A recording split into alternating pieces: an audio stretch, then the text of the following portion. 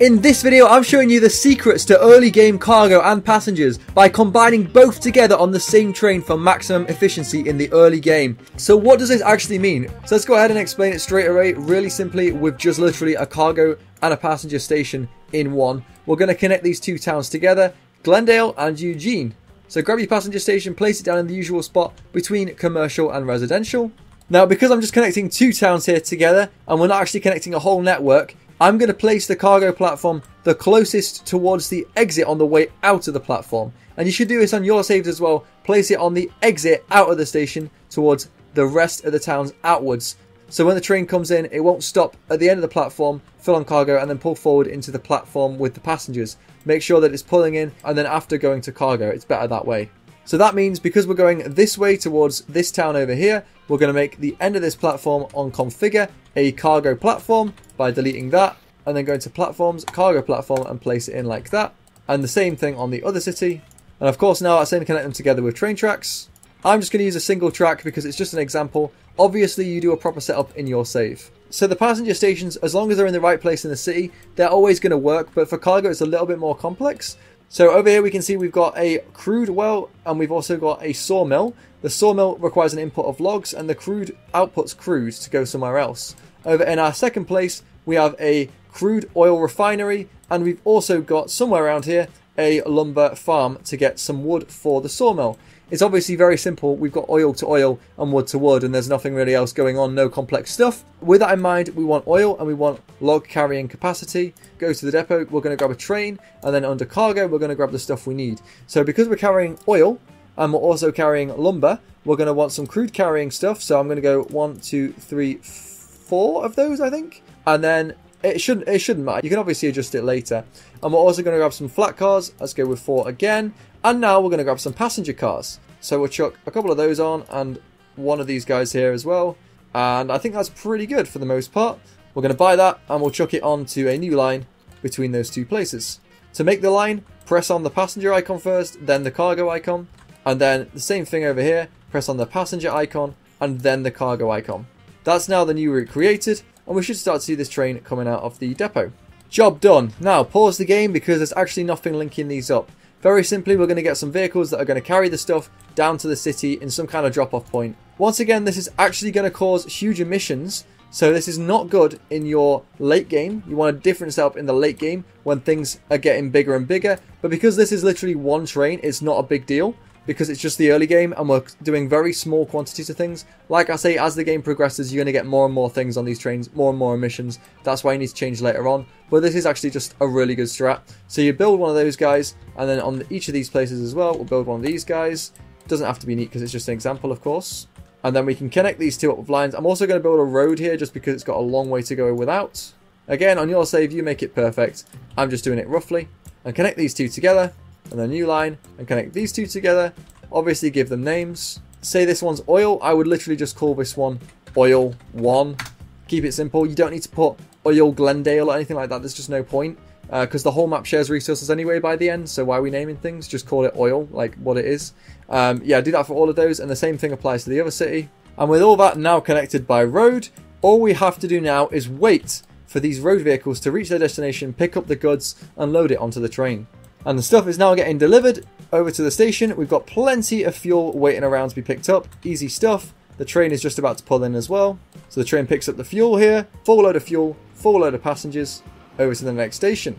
But how can we upgrade this and make this much better? Well, there's one key thing that we need to do, which I've already touched on slightly, which is going to make things really overpowered in the early game. And that is going to be connecting all of the town's industries to the town. And then every single train can share resources. And it's really, really good. Let me show you how it works. I'm going to use 2 cities, just the ones we've done already for the example. Obviously do this to all of your cities in your game. Alright, let's connect them together. Buildings. So put one of these pickup points on every single industry. So the first thing is probably to double track this track. Because this train alone is not going to be good enough to have a huge length. It's not going to be strong enough to carry all of the goods it needs. So instead, we're going to have lots of quantity of these trains instead that are going to run a higher frequency on the network, which means that we're going to need to double track it, which is really easy. Just find the start of the track or near enough the start, click alongside when it goes blue and do it in little increments, and it should work then, just like that. But now that's done, at the end of the tracks where it's a buffer, just literally plug it in there and stick a signal there on the right side. If you drive on the left side, of course. And then over on the other side, the same thing. And now, of course, we need block sections. So literally every, like, very short distance, because it's very early game, just stick signals in. And do this along the whole length of the line, both sides of the track. Just put loads of different signals, all in small segments. And now we've got loads of block sections. We can start to introduce more trains to this network, which is very easy. You can just press manage vehicle and clone. There you go, we've got an extra train now. But if we're going to start to carry more types of goods on these trains, we're going to need to add some more different types of carriages. So I'm going to edit this, and I'm going to go to the cargo section and add a couple of box cars to start off with.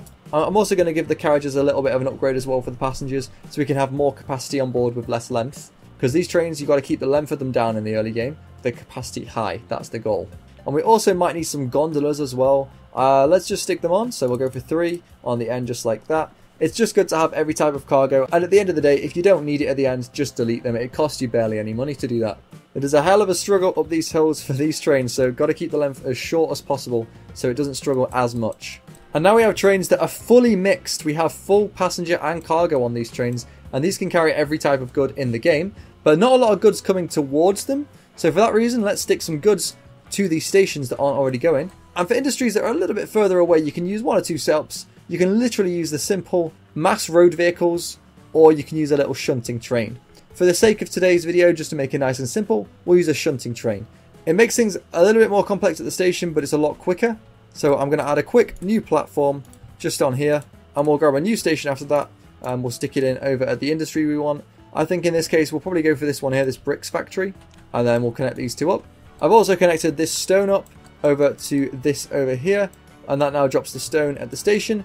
Then it goes onto the train, and then the train takes it to the next city along the path. And I've also gone ahead and added some storage on here, some extra storage for some of the cargo, because I'm playing in really fast speed at the moment, which is not typical for Transport Fever 2. I'm just showing you how it works, and what that means is that actually I'm progressing pretty quickly through the early game currently, and it's not giving you a true reflection of what it's like in the early game, but it also shows that towards the mid game, very long trains and very much a lot of cargo that is going to struggle to all get loaded and be stored correctly. All types of cargo in the game. Now let's just say there's a steelworks near a town. We're now going to connect these 2 coal mines over to the city, as well as this iron mine here. We'll connect up to this town here, and then we'll ship everything down the track, which is already set up by that train setup, and then that's going to get dropped off, taken to the steel mill over here. Train pulls in. As you can see, it's getting loaded with all types of cargo and getting sent off. So I think you kind of get the gist of it here, you kind of get the point. So what happens when the cargo reaches such a high limit where we can't actually load all of the cargo on the platform? As noted here, there's actually quite a lot of stuff just sitting. There's actually overloading this platform here. There's quite a lot of stuff just sitting around.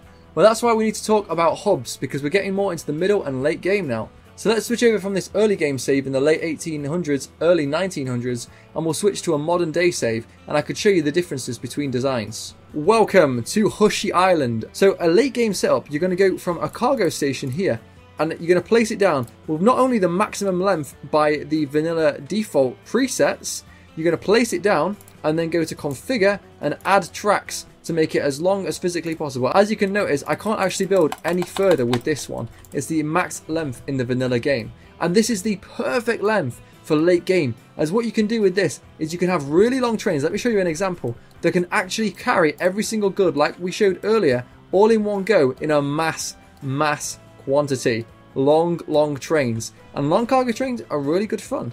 So let me show you how this works. It's a similar sort of setup, but instead of cities, we're not taking the cargo to cities, we're taking them to what's called a hub. So over here is the North Yard. It's not the best yard ever, but it works. You might notice I've made a few changes since my best cargo ever video. One of which being I've made the platform insanely longer and dedicated for the trains that are going between the yards. Whereas before we had the trains going between yards bunched in with the trains that are shunting different goods towards this centre. So now it means that a train like this can pull in and it can pick up all the cargo in one go. Look at that length, insane capacity on these trains. It can pick up all the stuff and then it can take it down to the distribution hub, which is all the way down here, and that's going to get dropped off here and then delivered by these trucks to wherever they need to go. There's multiple drop-off points surrounding both of these cities in these close proximities, and then they all get sorted automatically by the trucks and dropped off. And that's why it's OP.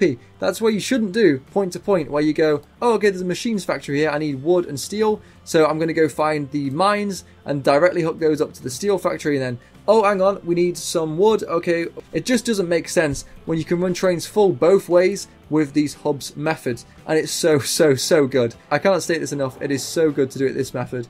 It is really OP. I mean, those profits speak for themselves, and I'm burning a lot of money on aesthetic trains as well. But this explanation isn't really good enough for you to actually build it and perfect it in your save to get the most amount of profit and efficiency. And that's why you need to watch this video, which shows you the best ways of making cargo hubs in Transport Fever 2.